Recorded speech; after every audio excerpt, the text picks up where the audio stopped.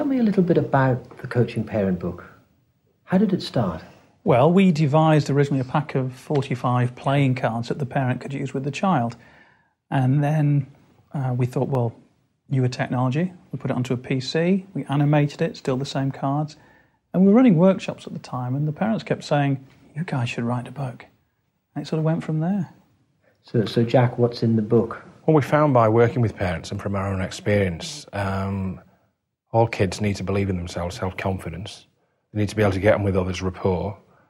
It helps if they can improve the speed at which they learn and the amount they retain, so it's about learning. And dealing with stress, we call it optimising stress, because stress is natural. And then we also have a section on, we call jokers, true life stories, collective wisdom. And the thing that brings it all together and makes it happen is coaching, of course. Great. I mean, I think practical solutions are very important for people. So I've got a few questions that came in. First question was, how can coaching help my child from being bullied? Well, bullying occurs usually when the person being bullied has low self-confidence, self-esteem. So the more the child starts to believe in his or herself, the less likely they are to be bullied. I've got another one here. My child shows no interest in school or learning of any kind, and any suggestion of coaching is met with a sneer. What can I do about that? Well, this is the whole principle of coaching, because if you talk to your child, every child will already know, I suspect, that if you're a professional footballer, you have a coach. If you're a tennis player, you have a coach. If you're a golfer, you have a coach. Maybe if you're learning to sing, I have to admit, I have a singing coach. So yes, you might well laugh. But the point about it is, it's becoming normal. So encourage your child that coaching is completely normal and that they can benefit from it. Another one here. This parent sounds a bit defeated already. It says, my son doesn't need coaching. In fact, they could coach me.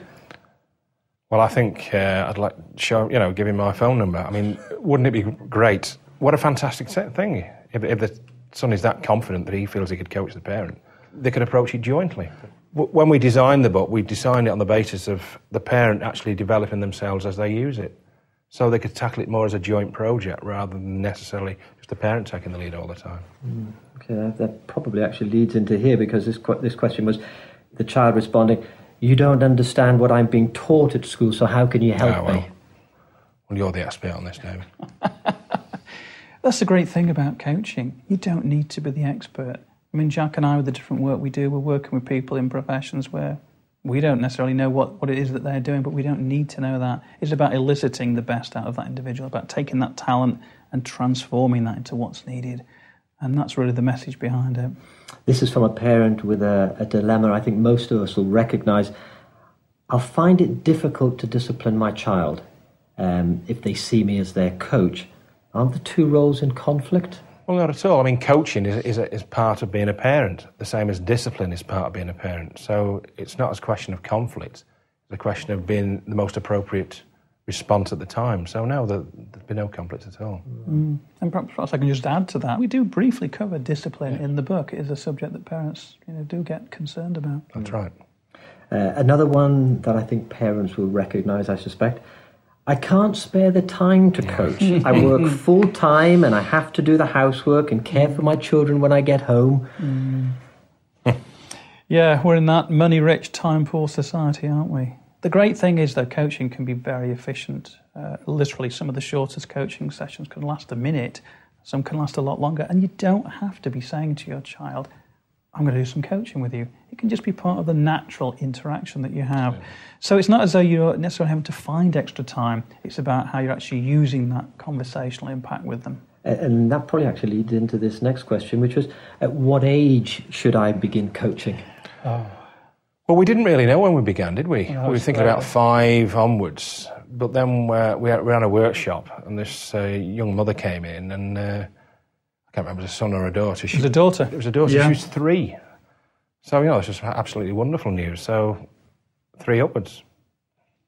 And we don't think there's an upper limit. Mm-hmm. So, where next for the coaching parent? Oh, that's a good question, isn't it? It's not for us to say, is it? No, I don't think so. Perhaps, maybe if I quote, maybe from the book, testimonial from Paul McGee, who's a best-selling author, as you know. And he's also a parent. And Paul says, this book provides the encouragement, inspiration, and the practical tools needed to help you tackle the most challenging job on the planet, being a parent. Interesting.